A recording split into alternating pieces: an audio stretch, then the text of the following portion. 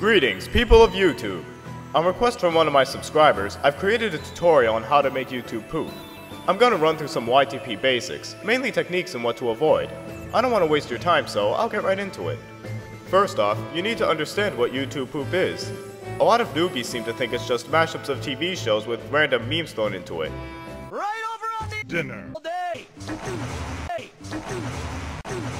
Why am I this way? Mama Luigi, you must die! YouTube poop has come a long way since those days. Before I show you any actual techniques, here's what you'll need. All you need to make YouTube poop is a movie editing software, source material, and some creativity.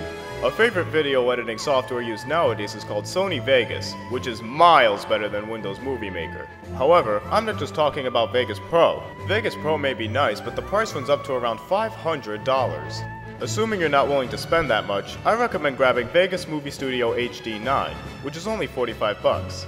To obtain your source material, your cartoons or whatever, Google search a tube catcher. Enough said. We'll get into creativity as we go along. Now to get into the actual methods of madness behind YouTube poop.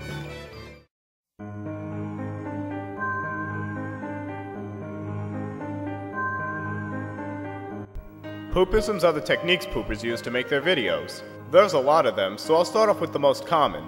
The stutter loop. This is where you take a short clip and repeat it over and over again. All you do is take your clip and copy and paste it several times. Congrats, you have a classic stutter loop. There are two variations on this poopism that I want to mention, the stutter loop plus and the stutter loop minus. Stutter loop plus adds random special effects during the loop. Still simple, right? Stutter loop minus is a little different. Instead of altering the video imagery, we take it away altogether and just leave the audio. This is often done to imply characters having sex or doing something sexual. However, since that's been done so much, you might want to come up with something original. Alright people, this is how not to do a stutter loop. I can't tell you how annoying it is when you click on a poop and you get something like this.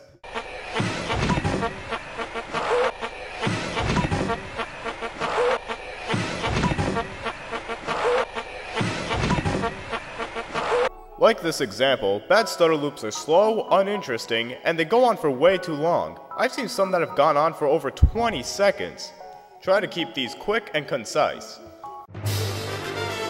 Reversing is very self-explanatory. You just take a clip and put it in reverse. Simple as that. Forward reversing is a very similar concept. You take two copies of the same clip and put the second in reverse.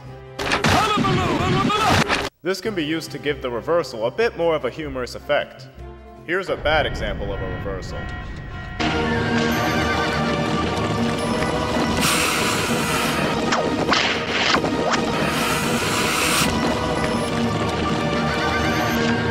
See that? Same problem as the stutter loop. It took too long. Quickness helps keep your viewers engaged. Since these next two are similar, I'm going to explain them both at once. Stare down and mysterious zoom. Stare down is when you take a freeze frame of a character so it looks like he's staring at something or someone, usually with an annoyed or shocked look. Judge? Shut up! Judge? Shut up! Judge? Shut up! Judge? With mysterious zoom, the camera slowly and ominously zooms in on the character's face during the freeze frame.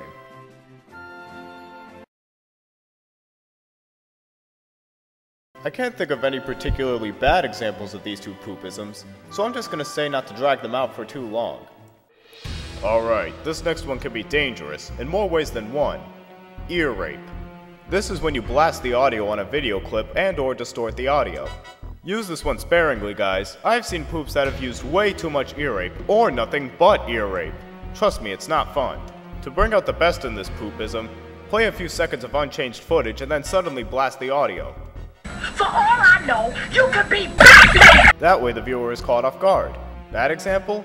Well, if you want to entertain people, don't post 5 minutes of this. Alright, let's move on before we go deaf. Which one? I know. Tech text. Poopers sometimes insert short messages into their videos, usually to form a gag. Oftentimes these messages are on screen for only a split second, so you have to pause at the right time to see them. Not really much to talk about here, so I'm just gonna move on. Pitch shifting is when you make a clip's audio more high-pitched or low-pitched. In Vegas, all you have to do is click on the clip's audio and press the plus or minus keys. Back in the days of Windows Movie Maker, you had to speed up a clip or slow it down to change the pitch. Speed changes are still often used with pitch shifts, though today it's no longer a requirement. Time for the rape rave. This one's more complex than the poopisms we've already looked at. This is where you loop footage of a character so it looks like he's dancing. Then you add some color effects, maybe lighting, and replace the audio with music, usually techno or dubstep. Alternatively, you can take footage of a character that is dancing, rather than look for a loop that looks like a dance move. Also, try to be creative with the colors and or lighting. Stay away from the cycling color hues effect in Movie Maker! That's the worst rape rave effect you can possibly use! Whenever you see a video clip fly across the screen, churros, get your churros! That's panning. Panning is often used to zoom in, zoom out, fly left, fly right, spin it around, or any combination of those effects. If you want to make a clip fly in from the right, you have to take this frame here and drag it over to the left. Don't know why it works that way, it just does. Then you drag this marker all the way to the end of the timeline here. Once you do that, take the frame and drag it over to the opposite side. And there you go. Now for a warning about panning. Panning can be very bland if it's used on its own. I've seen poops that have done this. I haven't even sold one yet. Some Merry Christmas. Oh. Panning is best combined with other poopisms, such as the stutter loop or ear rape. Okay, one more poopism to go. Ladies and gentlemen, the poopism you've all been waiting for. Sentence mixing. This poopism is highly effective in creating bizarre situations. Sentence mixing may seem complicated, but it's really not. First off, determine what you want your character to say. Yes, the Zelda CDI cutscenes are the most done-to-death YouTube poop source in history, but since the dialogue here is really easy to cut up, I'm going to use them for the sake of example. Once you find the word you want to use the split function to cut it out of the rest of the clip. Ganon. After you cut out the word or words you want to use, put them next to each other to form a sentence. Ganon is going to eat me eggs for dinner. However, if you leave it like this, it looks choppy. To fix this, use one solid clip of video. Ganon is going to eat me eggs for dinner. Of course, if you want to create weirder situations, choose weirder sentences. Welcome to the What to Avoid section. This is a list of the worst possible things any pooper could do, which often plague newbie poopers or poopers who don't realize 2006 is over. Every example I'm about to show you is a clip from real YouTube poops out there. I'm not trying to offend anyone, and I'm not going to say any names, but these are things poopers nowadays should really avoid. Brace yourselves, guys, we're going in! Number 1. Using only 1 or 2 different poopisms. I've seen poops that are just 2 or 3 minutes of lame stutter loops, speed changes, or, as I mentioned before, ear rape. Their main weakness is their lack of variety. Variety is your friend. Use stutter loops, stare downs, rape raves, sentence mixes, reversals, just don't use too much of a single poopism. Number 2. I've noticed this next one is very prevalent among Mario head poops. Watch. I'm going to fly for you.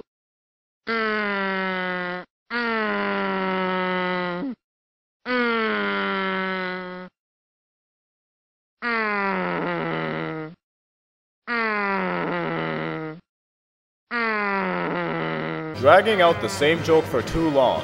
I'm not saying longer jokes are a bad thing. It's when a gag like a stutter loop or a stare down goes on for over 5, 10, sometimes 20 seconds. Again, bores and annoys viewers very quickly. Try to keep jokes concise and to the point. Number 3.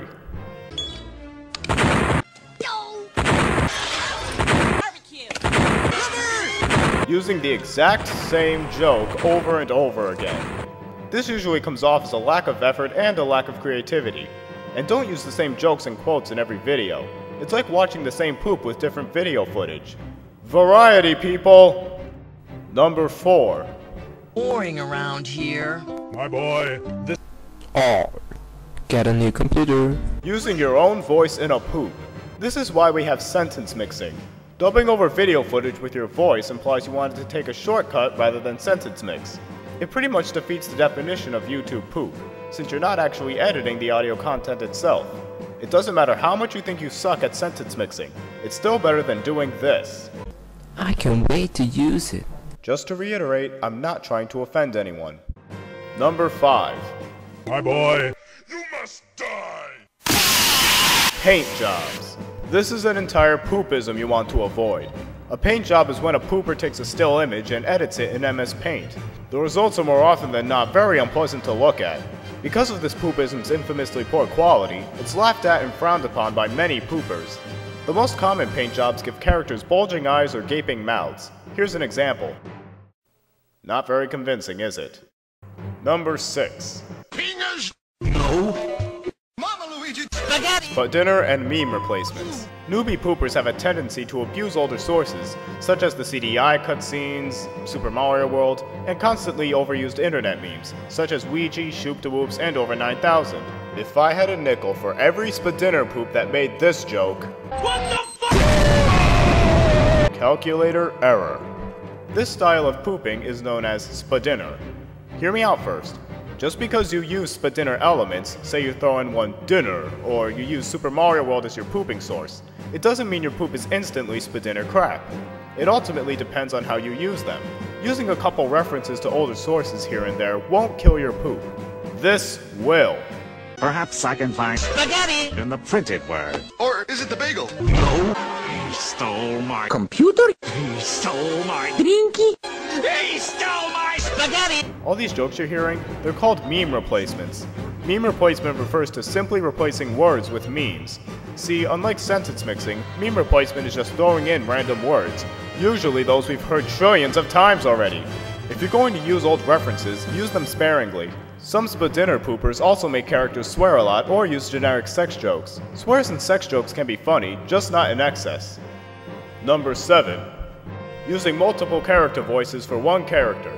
Try whenever possible to sentence mix with only one character's voice. However, if you absolutely can't find a certain word, use someone else's voice for that one word. Using 2 voices can be forgivable, 3 maybe, but try to use as few as possible. Number 8.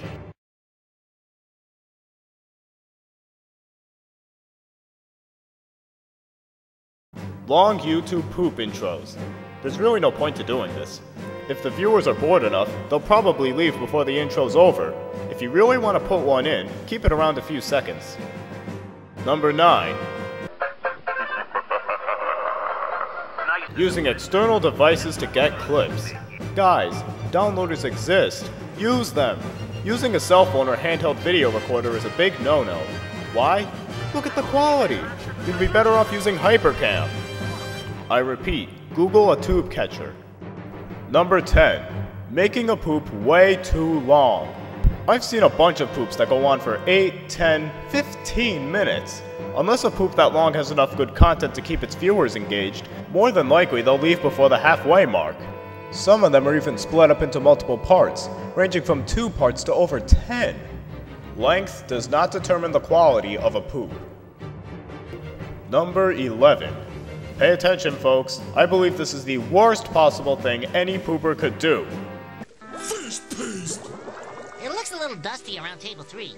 How about if you sweep it out? What's the point? I can't do anything right. You'll do fine. Using large chunks of unedited material. Using a few seconds of unedited material is okay if you're building up to a joke, but I've seen poops that have hardly any edits at all. The whole point of YouTube poop is to edit the source. This is practically guaranteed to slaughter a poop. Avoid at all costs. Alright, in conclusion, making YouTube poop well takes practice. Don't expect to make a great poop on your first try. I sure the hell didn't. Also, experiment with different poopisms and think of clever ways you can make fun of your source material. A lot of different viewers means a lot of different senses of humor, so you have to develop your own style and find your audience. Unless you deliberately copy someone else's style, which is not advised. If you need help with your movie editor, say you're just starting out with Vegas, YouTube has a ton of tutorials.